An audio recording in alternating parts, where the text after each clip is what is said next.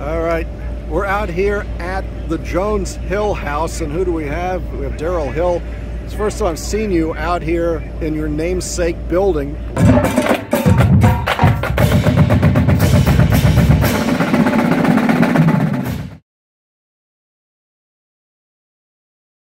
What's having this place named for you meant so far? It means everything. It's a tribute to Maryland's progress in social equity in sports. Right. So I'm proud to be on the building, of course. Well, we're proud to have you. I see you walk around practice, obviously going on behind here. What's your 10-second take on this year's version of the Terps? Look great. You know, a lot of good talent in house, and looking for a big year.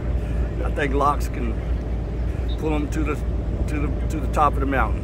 Absolutely. How much time do you spend out here? Well, it's the first time I've been here. I probably come to practice maybe once every couple of weeks or so.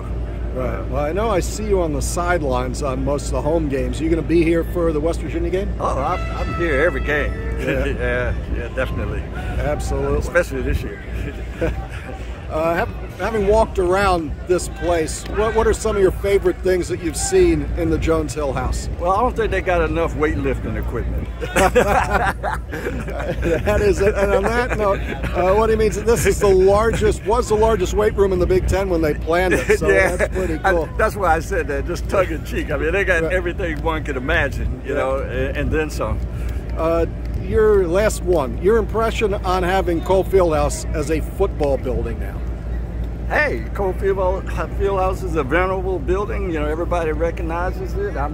They did a great job on doing it. So I had this idea about when I worked here about 15 years ago of converting it into an indoor practice facility. So they got it done. They listened to you, and that's why your name's on that. Yeah, there you go. They listen. They say, hey, we'll do it. We'll name it after you. Absolutely. Hey, thanks for being on Terp Talk. We'll see you on September 4th. We'll do.